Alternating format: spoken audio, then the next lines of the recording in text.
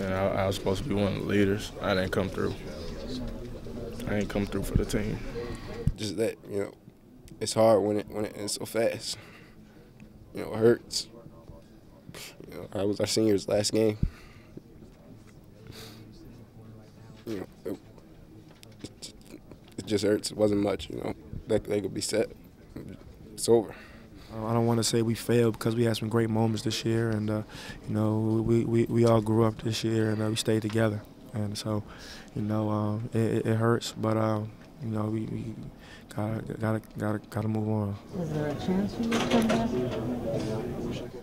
I don't know. I don't know what I'm gonna do. I don't know what I'm gonna do. It's the worst experience of my life, man.